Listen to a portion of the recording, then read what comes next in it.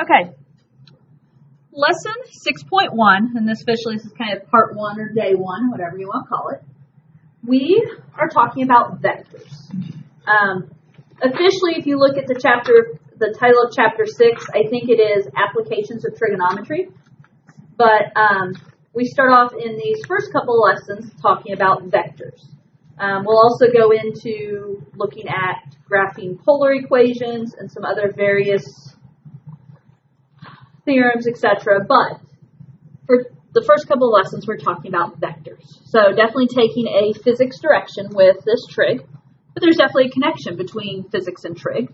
Those of you that are in physics know there's that connection because you guys in physics are using the unit circle, just like we are here in trig. So, okay, vectors. By definition, a vector is a directed line segment in the coordinate plane written as vector PQ, where P, in other words, point P, is point x1, y1, is the initial point, and Q, point x2, y2, is the terminal point. Okay, so vector. It looks a lot like I wouldn't say line segment. It has an arrow on one end, so array. If you want to go back to the, elementary, middle school terminology there, whenever we did that, but if we go back to math basics, it looks a lot like array, okay? Now, the key is it's a directed line segment. It's not just this right here. It has, and we're going to talk about it as we go on, but we're going to talk about the direction of these vectors and length of the vectors. So we'll get to that here in a moment. But first of all, notice it is important how you name these or which point is which.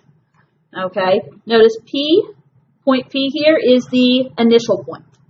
So the one that is an end point is the initial point. The one that is on the end of the arrow is the terminal point. Can't talk. Okay, and one of the things we're going to talk about today is finding component form for a vector. So like I don't want to say ordered pair. It looks like an ordered pair, but it's not technically an ordered pair. It's component form. So given the initial and terminal points of the vector PQ, the component form of the vector is written as V. And notice instead of parentheses, they almost look like less than greater than signs. I don't know if there's a better name for them than that.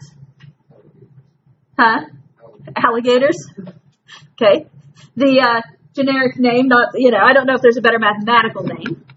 But when we talk about component form, okay, first of all, we're not going to use parentheses. We're going to use these, what look like less than greater than symbols, the arrow. In order to find the first point, you're going to subtract the x-coordinates. Now, what you have to pay attention to when we subtract these x-coordinates is that you're doing the terminal point minus the initial point. And then for the second component, for y2, same thing. You have to do, or v2, excuse me, you have to do y2 minus y1. So you're subtracting the y's. It's always going to be the terminal minus the initial. Now, it doesn't say it here. This is where I write in. The book uses, and I like the terminology, head minus tail rule. And I don't know what you guys have necessarily heard, but in order to find component form, I like to refer to it as head minus tail rule. So I'm going to write HMT, just to help you remember.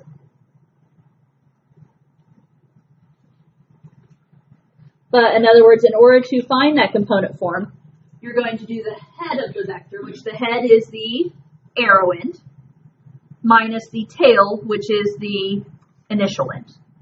And maybe, let's see.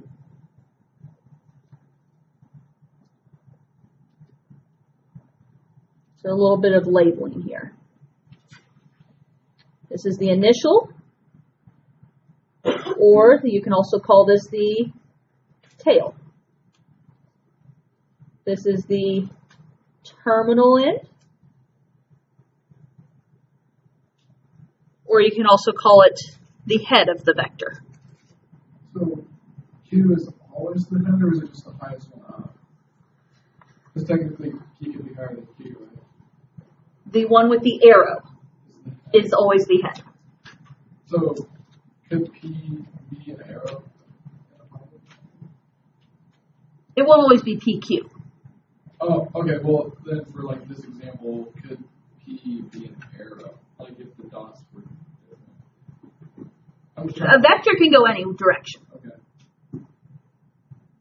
Okay, a vector can go any direction. So, yes, it could. I mean, you know, on this one, P is the tail or the initial end.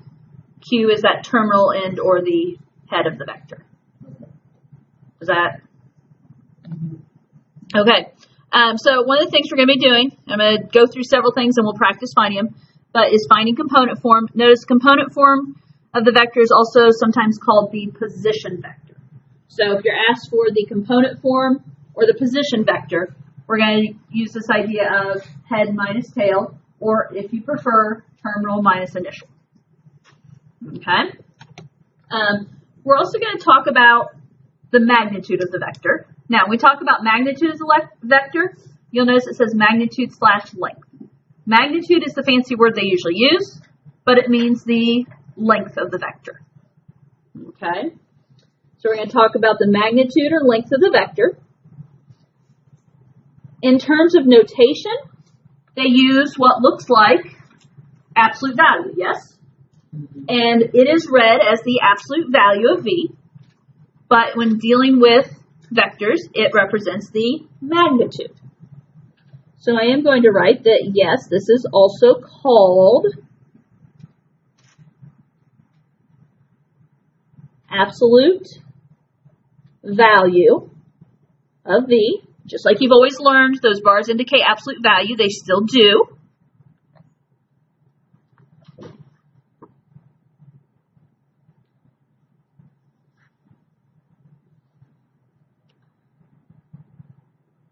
When we talk about the magnitude or the length of the vector, it's determined by finding the distance between the initial and terminal points. Thus, the following formulas are used. Does this second formula look familiar to you guys? Square root of x2 minus x1 quantity squared plus y2 minus y1 quantity squared. Remember learning that back, I don't know, Algebra 1, middle school math? What?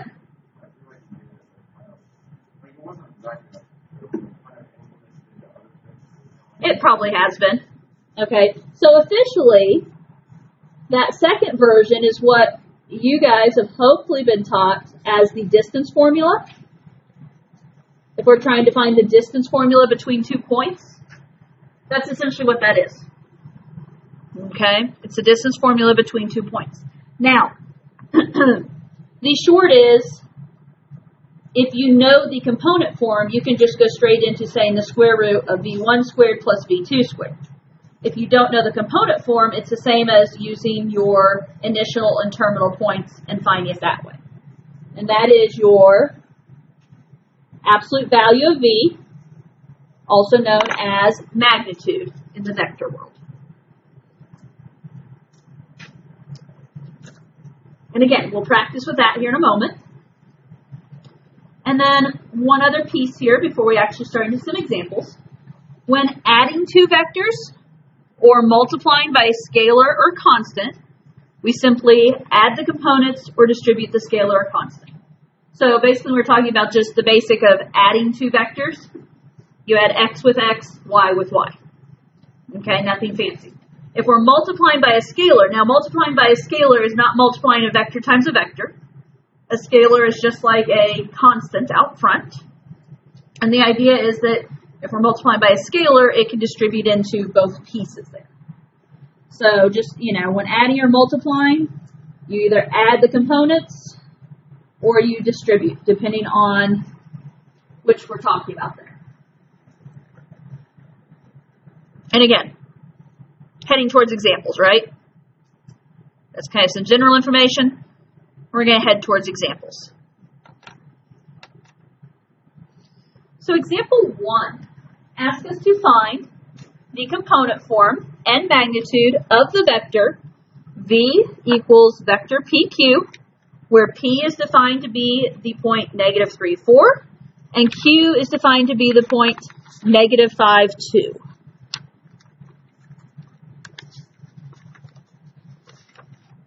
Okay. Let's start with the first piece.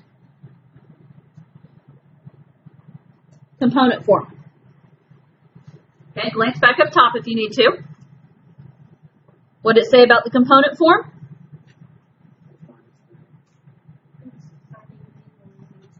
It's finding V1 and V2. And to find V1, you subtract your X's. To find V2, you subtract your Y's. Head minus tail. So the head of the vector being the arrow, the tail being the other end. So I'm going to write V equals. I'm not using parentheses. I'm using what looks like less than greater than signs, yes. And again, you see me write HMT, realize that's me trying to say heads minus tails, right? Head minus tail. So, in my X's, and keep in mind here, if this is vector PQ, can you visualize vector PQ? That means P is the initial or the tail, and Q is the head or the terminal, right? So, for the X's, which way am I subtracting the X's? Okay, so remember it's heads minus tails, so negative 5 minus negative 3. I'll clean that up here in a moment. And then for the second component of this vector, 2 minus 4.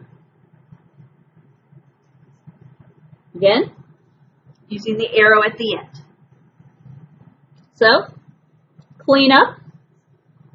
Negative 5 minus negative 3 is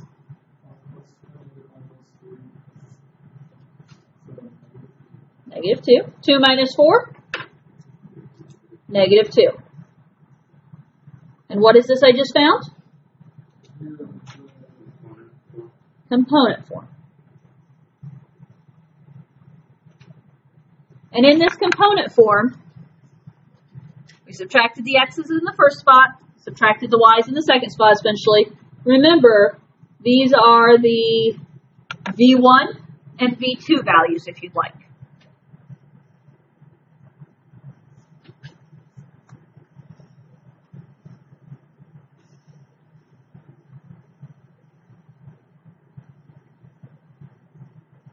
Okay. The other part of this question said find component form. We did that. Now we're going to talk magnitude. Okay. Magnitude of the vector, which magnitude is another word for finding the length of the vector if you want. Okay. And so how do we find that length?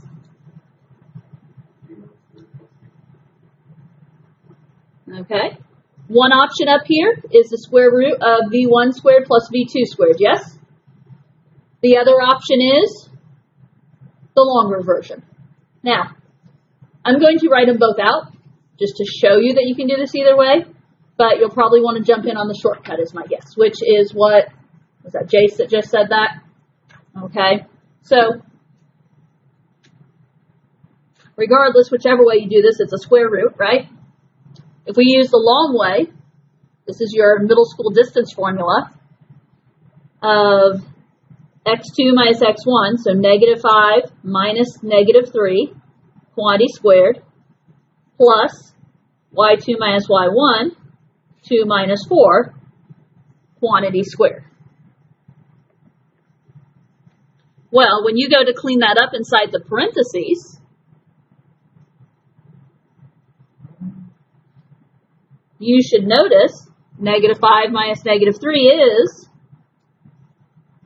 negative 2 squared. 2 minus 4 is negative 2 squared.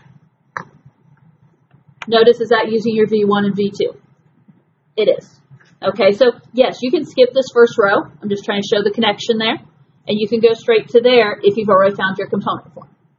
If you don't have your component form, then you're going to have to go the old-fashioned way. Okay, do some math. Negative 2 squared is? 4. And by the way, what do we get when we square negative? A positive. I still feel like I'm fighting that. Okay, so negative 2 squared is 4. The other negative 2 squared is 4. 4 plus 4 is 8. So it's the square root of 8. I have one simplification step on here. Yeah. 8 has a perfect square in it, right? 8 is 4 times 2. But the square root of 4 is 2. And so that 2 goes outside the radical. It becomes 2 square root of 2. And that is your magnitude.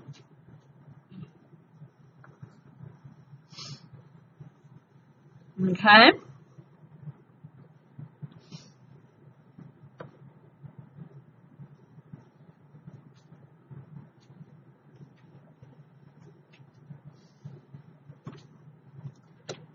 And I didn't sketch this on here, and you don't necessarily have to, but if I just do kind of a quick visual here, P is negative 3, 4. Okay, so there's my P. Negative 5, 2 is over here. There's my Q. Realize, okay, so there is just kind of a sketch of my vector, right? Not beautiful, but a sketch of my vector. And so as we look at this, the magnitude is the length of that vector. So 2 square root of 2, which square root of 8 is 2 point something, right? Yeah, 2 point something, almost 3. So that vector has a length of almost 3. And then the component form, this talks about the direction of the vector. Okay, this talks about the direction of the vector. And so the fact that it's negative, negative, it's heading down and left. Is that a good way to put it? Try to put it into words there. Okay. Component form, magnitude. You've got formulas, right? So it's a matter of just putting it all together. Questions there?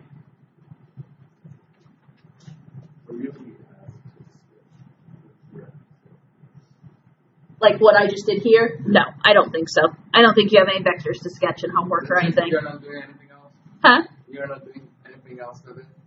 That's it? With that problem right there? Yeah. Nope, nothing else. That's it. Okay, let's look at example 2 then. Example 2. We have u is negative 1, 3. That's vector u is negative 1, 3. Vector v is 4, 7. Find the component form of the following vectors. So notice these vectors are already in component form, yes? This is u, it's in component form. This is v, it's in component form. On part A, we're being asked to find the component form of u plus v.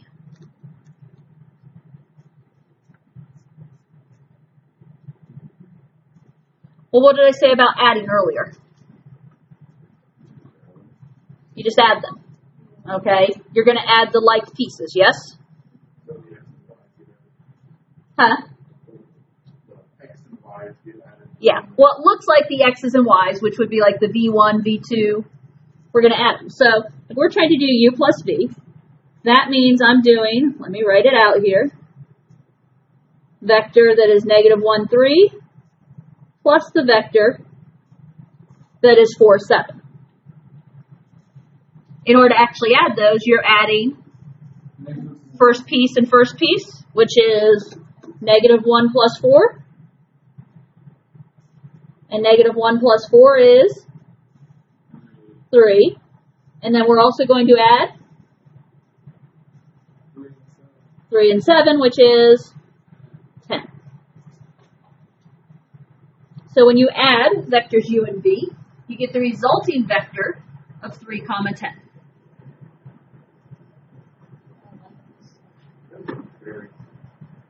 This is the very big, these are the very basics of vectors. Okay? You physics people are going to be way above what we're doing in here. Okay? If you've done as much with vectors as I expect. So. Yeah, we did like for these arrows, you have to find like the degree of the vector, and we did something where you had to like add some of them and find the degree. I don't know. We might do some of that. I don't know. I'm trying to remember exactly what all we have. Okay. B. 3u. You're distributing the 3 into the u. So if u is negative 1, 3, that means I'm going to do 3 times the negative 1, 3 times the 3, and I'm going to get the vector that is negative 3, 9. Okay? Well, if you guys like A and B, I'm going to make you work a little bit for C. But realize, A, we practice adding. B, we practice multiplying by a scalar, by a single number. Okay? C, we get to do both at the same time. It's 2u plus negative 1v. As with any math problem, what do we have to do first? Distribute. Okay, well, distribute, yeah, as in we have to do the 2 times the u. Sorry, I had to process here. We have to do the 2 times the u, and we have to do the negative 1 times the v. In other words, my point is we have to do the multiplication before we can do the adding, right?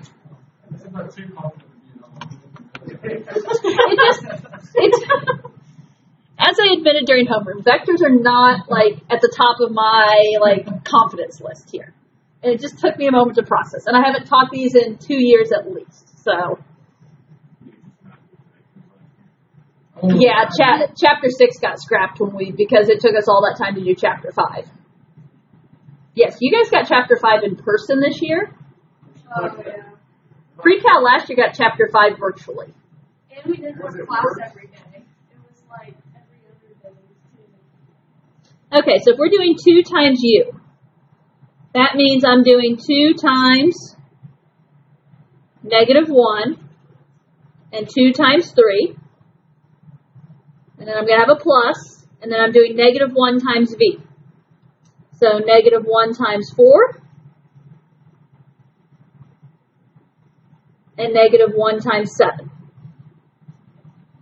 I am off the screen. Let me get myself on the screen. Okay, so do that multiplication, and we end up with the first vector being negative 2, 6. The second vector being negative 4, negative 7. And then if we're going to add them, add what is essentially the x's and y's. So negative 2 plus negative 4, negative 6. 6 plus negative 7, negative 1. So we end up with the resulting vector, negative 6, negative 1.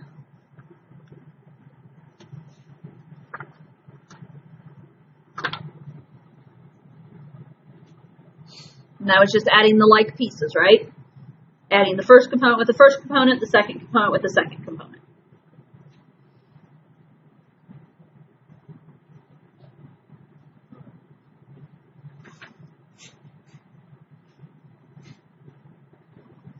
Okay.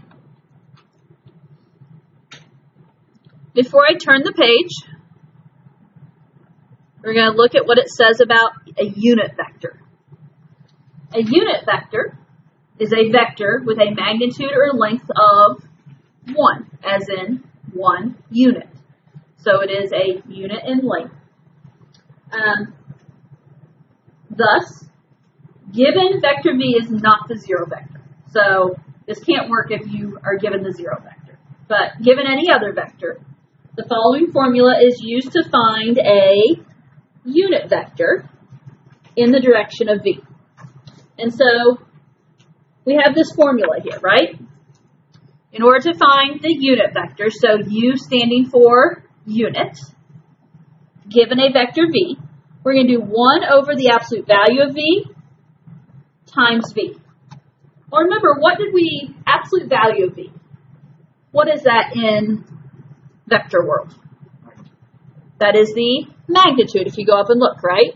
So down here, when they ask for the absolute value, of v, that is the magnitude that goes on the bottom there.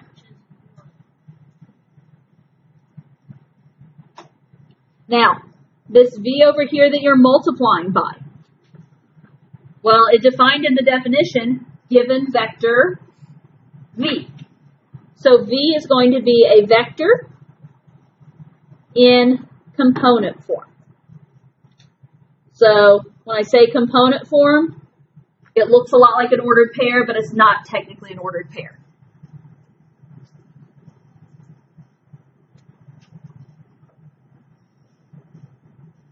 And again, this is us finding, if you want, I guess, u is the unit vector. So that's what we're finding here. So there's two different ways to think of this. The way the formula is written out here is u equals 1 over the absolute value of v times v, or 1 over the magnitude of the vector times the component form. You could also write this as u equals v over absolute value of v. That would work as well, because that's saying what you're doing is you're taking the component form and dividing by the magnitude or absolute value. So it doesn't really matter which you use there. I'll put both at the top of the next page when I flip over here in a moment.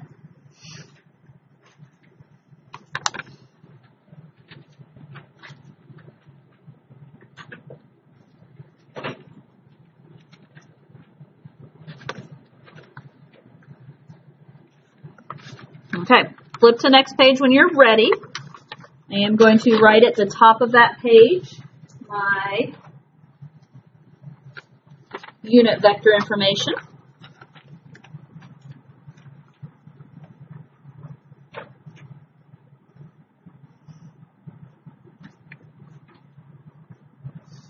So whether you think of it as u is 1 over the absolute value of v times v, or whether you think of it as u is v over the absolute value of v.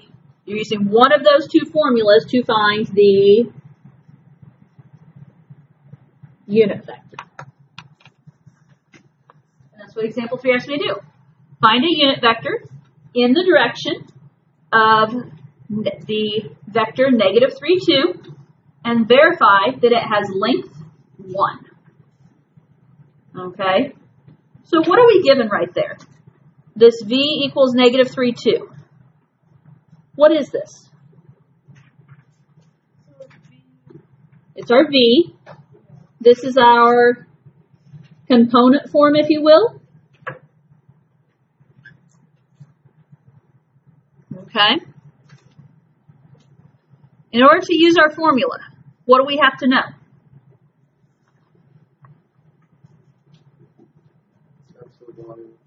We still have to know the absolute value, don't we? We know that we're provided the component form. We have to know the absolute value. So we have to know the magnitude. Flip back, previous page if you need to. How do we find the magnitude?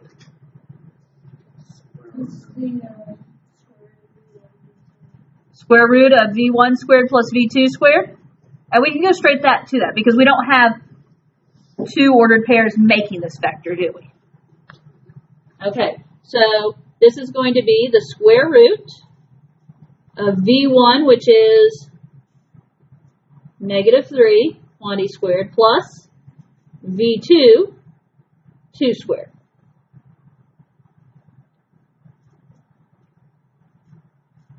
Negative 3 squared is 9, 2 squared is 4. Add them together and we are at 13, don't forget that this is technically a square root of 13.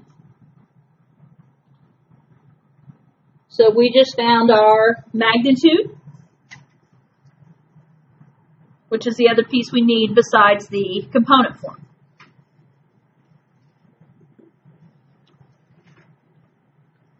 Okay, so in order to find the unit vector, u equals,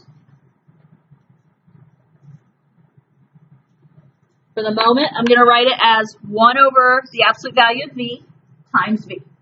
If you'd rather go straight to the other way, that's your call. Okay? As we do this, okay, fill in what you know.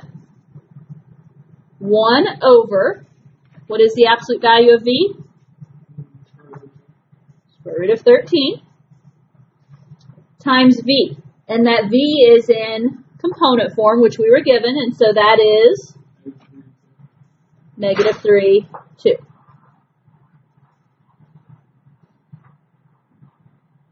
Now, don't leave your unit vector in this form traditionally, at least not usually. That 1 over square root of 13 out front is a scalar, right? It is a single number that we're multiplying that vector by, which means we're going to multiply it by both pieces.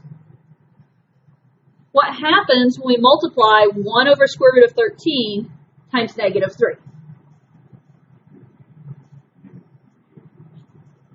Yeah, negative 3 over square root of 13. Because negative 3, if you want to think of it as a fraction, if you need that, it's negative 3 over 1 times 1 over square root of 13. So it's negative 3 over square root of 13, comma, 1 over square root of 13 times 2 is going to be 2 over square root of 13.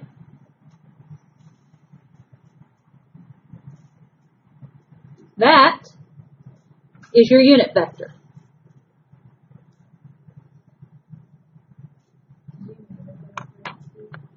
What? Thank you. Old habits die hard. I think you did it on my webpage too, but I didn't see. Yeah. I should not be putting parentheses if we're talking component form. Okay? So, I'd say, I know if I'm guilty, you guys are going to be guilty too. So, just be careful. Warning to all of us. Help us catch each other, including me. Okay. There was one other part to this. Did you catch it?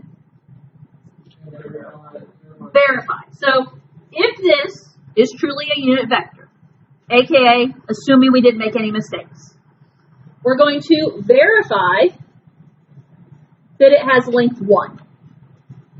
How do we verify a length of a vector? AKA, how do we find the length of a vector? Now, head minus tail gets us component form.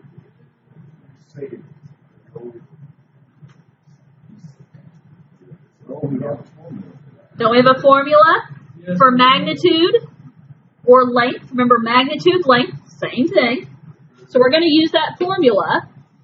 Basically, we're going to find the absolute value of u. So in order to find the absolute value of u, it's the square root of, we traditionally say v1 squared plus v2 squared. And so those are the first and second component. So, because we're trying to verify this answer we just got has a length of 1. So negative 3 over square root of 13, quantity squared, plus 2 over square root of 13, quantity squared. Now, do some math with me. Negative 3 over square root of 13, quantity squared. 9 over 13, and negative times a negative is going to be a positive. 3 squared is 9. When you square the square root of 13, you get 13. So that's 9/13 plus 2 over the square root of 13, quantity squared. 4 over 13. Hey, guess what, guys? This is looking good. Yeah. 9/13 plus 4/13.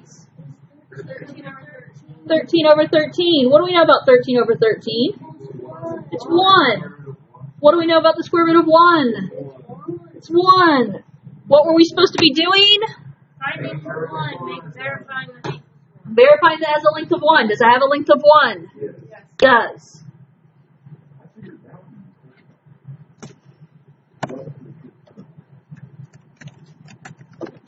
It does.